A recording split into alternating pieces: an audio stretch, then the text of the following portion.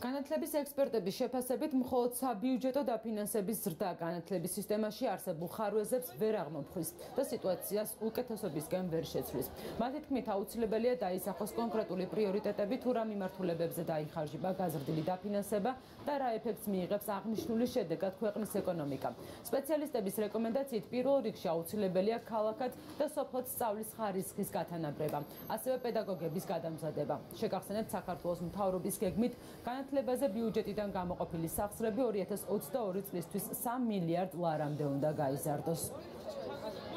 ჩვენ ვიცით ძალიან ბევრი ქვეყანა, რომელსაც აქვს იგივე ვთქვათ 6% კლიანში და პროდუქტის დახარჯული განათლებაში და არ აქვს მაღალი შედეგები. ესეთი ქვეყნებია მაგალითად ზიმბაბვე, ყირგიზეთი, მოლდოვა და ასე შემდეგ, რომელსაც არანაირი მიღწევა არ აქვს განათლებაში, იმიტომ რომ ეს ფული არ იხარჯება რეალურად იმაში, რომ ახალი მასწავლებლები მოვიდნენ სისტემაში. ბევრი ესეთი პრობლემა, რაზეც ჯერჯერობით რის გადასაჭრელად ეს პროგრამები არ არსებობს. ესეთი პროგრამების დაფინანსება გვაჩვენებდა, რომ მართლაც ვიცით, იდენტიფიცირებული გვაქვს პრობლემები და იმ პრობლემების დასაძლევად გვინდა ეს ფული. ტექნიკური ინსპექტორების